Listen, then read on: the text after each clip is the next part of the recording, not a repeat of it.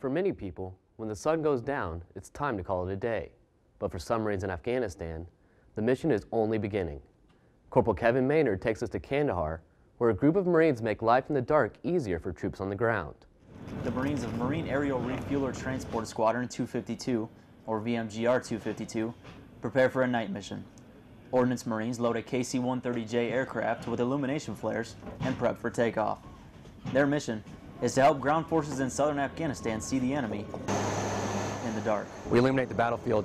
One of the tasks that we do is we provide illumination via flares. We send flares out of the back of the aircraft, and we can either send out small quantities, large quantities, whatever the folks need. The pilots up front get the aircraft to the right place at the right time and give the order for Marines in the back to carry out the mission.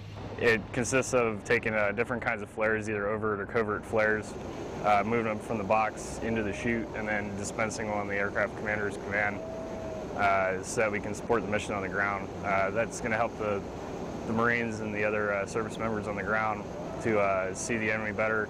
They're going to get better depth perception, better color perspective of where the enemy is at, so that they can effectively attack them while keeping themselves safe. Different aspects of the Marine Corps come together to help the security of Afghanistan. Marine Corporal Kevin Maynard, Southern Afghanistan. The squadron is made up of Marines from Okinawa and Cherry Point, North Carolina.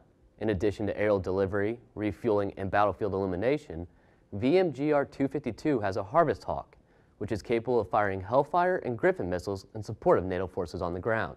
From Washington, I'm Corporal Nick Neighbors.